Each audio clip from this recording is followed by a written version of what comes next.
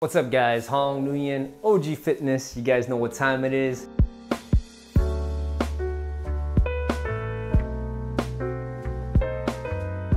Oh, by the way, somebody asked me in the videos, is there any videos of you fighting? Yes, there is actually a video of me fighting that I posted a while ago. It was when I was blue belt. That was my last competition in blue belt where I took first place. I beat up everybody. For those of you guys who maybe would like to see me in action or have some kind of doubt that I actually do judo, I'll try to find something and put something together for you guys. This pandemic lifts and we're able to train again in judo. You guys are gonna see this question is from Antonio Flores.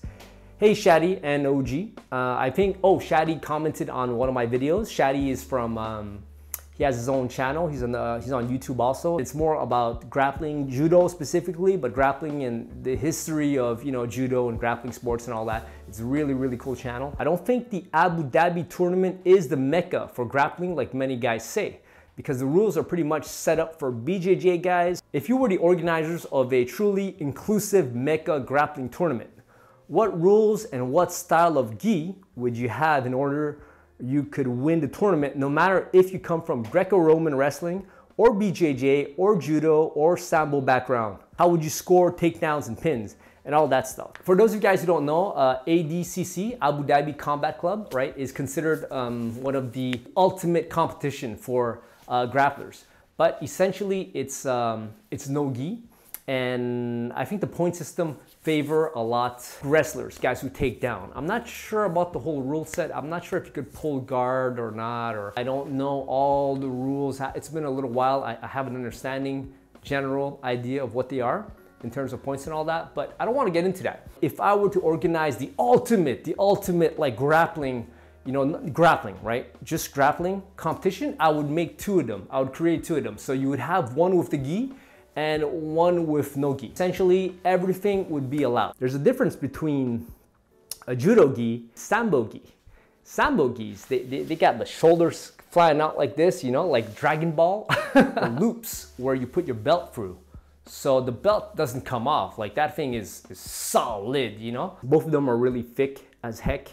Maybe I would go with the sambo gi top, and then we would still wear a pair of pants, and there would be essentially, obviously no striking, and of course we'd have to work out the time limit and all that, for the matches. You would be allowed to choke, you would be allowed to leg lock, heel hook, you would be allowed to slam. If you're in an arm bar, you could pick up the guy, slam him. If you're in his guard, you could pick him up and slam him.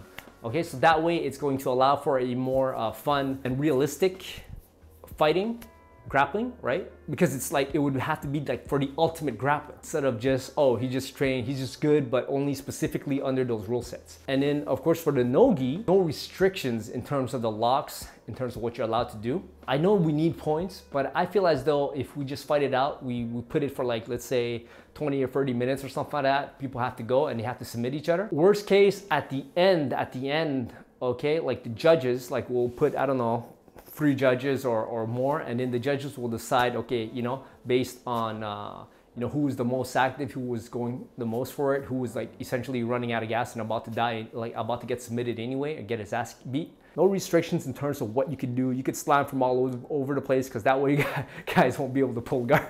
If you jump and pull guard, guy pick you up, slam your ass, and you'd be dead. That'd be funny. 1 round, big time limit, and essentially no rules, and we would split it up, gi and no gi. All right guys, so that was it for this video. Thank you very much for watching. Love you guys. See you guys in the next one.